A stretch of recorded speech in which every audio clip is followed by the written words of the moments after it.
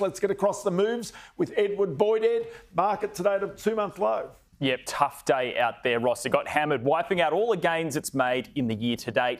All sectors were in the red. Consumer discretionary was down almost 3%. Telcos were the best performers, but they still dropped 1.1%. It really was a pretty sharp sell-off due to fears of US inflation staying higher for longer, geopolitical risk in the Middle East, and some of the Chinese economic numbers weren't as good as expected. The market finished the day down 1.8%.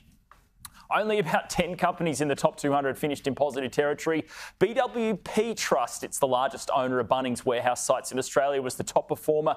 UK online bank Virgin Money was up too. And PointsBet was, well, finished the day flat, and that was one of the best performers in the 200. Now, apart from the Star, other big losers included the gold miner Resolute, buy now, pay later company Zip, and the machine learning tech stock Appen. The top 20 companies on the market were hit pretty hard as well.